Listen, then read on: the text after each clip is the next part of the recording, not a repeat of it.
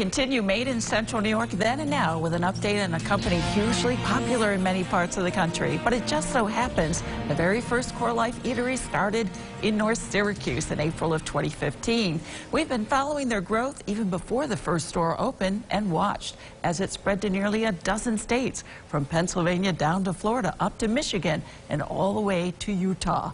The fast, healthy eating casual restaurant chain is about to open its third location at home, adding to the original Andoit stores. On Black Friday, its 60th store in Fairmount opens. A grand opening runs from 11 in the morning until 9 at night.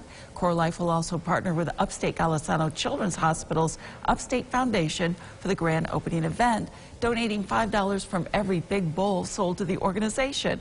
CoreLife Eatery plans to expand to 300 locations, including both corporate and franchise restaurants nationwide during its next 5 years.